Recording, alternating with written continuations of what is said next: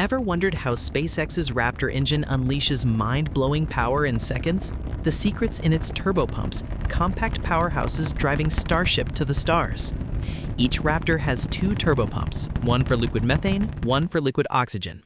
Spinning at up to 30,000 RPM, faster than a NASCAR engine, they pump propellants chilled below minus 290 degrees Fahrenheit into a combustion chamber at 4,350 psi, enough to crush steel. Together, these pumps crank out 90,000 horsepower per engine, like a fighter jet's turbine.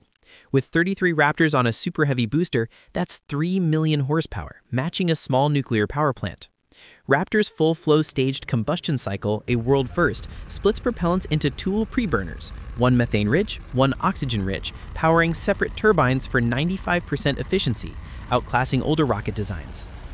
Each turbopump, weighing just 110 to 220 pounds, handles pressures over 10,000 psi and temperatures from minus 290 degrees Fahrenheit to 1,300 degrees Fahrenheit in the turbine, using 3D printed superalloys like Inconel to endure. Imagine 66 turbopumps across a booster, synchronized like a rocket orchestra, spinning up in 0.3 seconds to pump 1,500 pounds of propellant per second at 4,350 psi chamber pressure. This rapid startup, with precise valves and helium assists, avoids explosive misfires. Their power density, 1,000 horsepower per pound, is unreal, enabling Starship's reusability. SpaceX's Raptor 3 boosts chamber pressure to 4,060 psi and durability for dozens of reuses, eyeing lunar and Mars missions. Love rockets?